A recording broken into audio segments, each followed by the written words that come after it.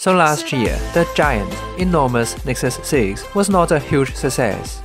This time, Google is trying to impress us by not only the size, but also the camera, the speakers, the build quality, and everything. Is the Nexus 6P a great phone to have? I'm Ray with FlashingDroid. Let's begin our review, finally. Looking at the front of the device, what I can see is a Google phone.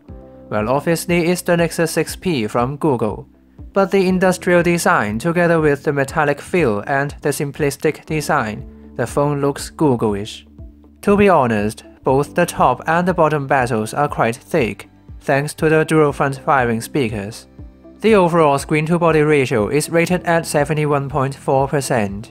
It is larger than the Note 5, but not in all dimensions. At least the crazy thin 7.3mm aluminum chassis on the Nexus 6P takes the advantage here. Holding this phone for quite a long period of time, I'm pretty sure the P stands for premium. It's the controversial camera bulge. Some say it is ugly as hell, but to me and my eyes, it looks futuristic. So it truly depends on personal preferences. We have to stick with the camera bulge for the whole year anyway. Just two things to be reminded. For some people, lacking a notification light can be fatal. Thankfully, we can enable it on the Nexus 6P.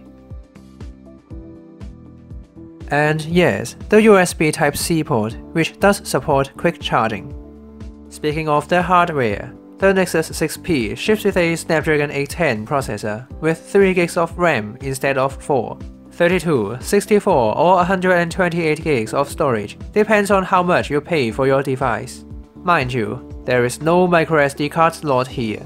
However, you are getting the latest build of Android, the Marshmallow. Pure Android, together with the latest and greatest hardware, what you can expect is the smoothest experience money can buy.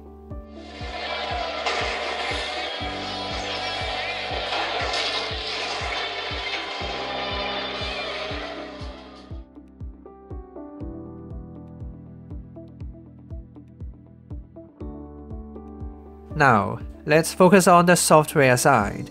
The ambient display. The screen will light up with just black and white as you pick up your phone. Cool. Not cool. Not every time works in my experience. The feature that works every time I touch it is the fingerprint sensor. The Nexus imprint is fast and reliable enough for me to recommend to everyone.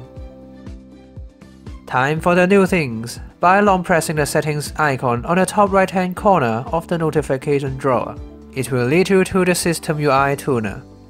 Even the icons to be shown on the status bar can be modified. Meanwhile, it's the app permission. Android is now more secure than ever. The first time to trigger functions like the camera, microphones in all apps will need your approval to run properly. And now on tab. By long pressing the home button will not jump to the Google Now page anymore, but showing the card on top of the app you are using instead. The camera. The megapixels counted is only 12.3 on the Nexus 6P with f2.0 aperture. However, the relatively low resolution produces high-end quality photos and videos, even under low light condition, thanks to the 1.55 micron large pixel size. The major drawback is the lack of OIS.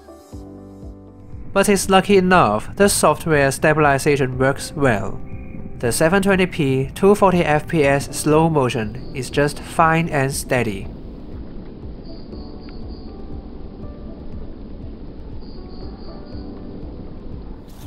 Continue with a 1080p 30fps footage.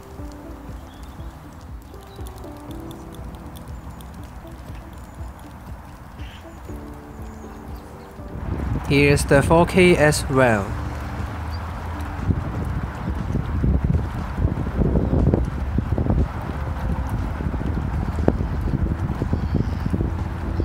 For still photos, the Nexus 6P is able to capture crisp and detailed photos.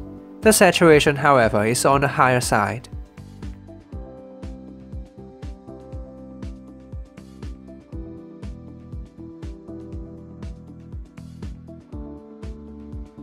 For night scenes, with the HDR Plus on, not only does it help balance the exposure, but cancels some digital noise and bring in more light as well. Unluckily, without OIS, on a windy night you will get mad for getting a stable shot. If you can do so, the quality is one of the best on a smartphone right now.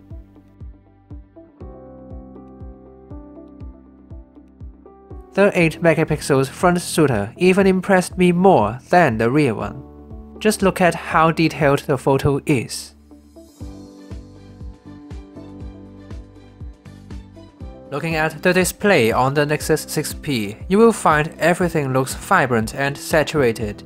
The pixel-dense 5.7 inches Quad HD Super AMOLED display is one of the best out there. If you prefer the more natural tone, just head to developer options and switch the display mode to sRGB. So we've come to the speakers. I was totally surprised by how they sound and how loud they are.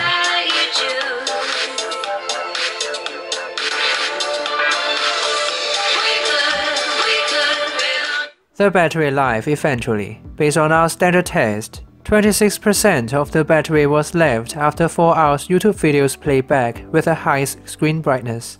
With almost 5.5 hours screen on time, you will have no problem using it for a whole day. So let me wrap it up for you. The Nexus 6P has the best camera for a Nexus device, or even one of the best among all smartphones. The build quality is up to the flagship standard in 2015, with a quick, responsive, and reliable fingerprint sensor. The latest and greatest hardware, together with the latest build of Android. Yes, the Nexus 6P is worth picking up.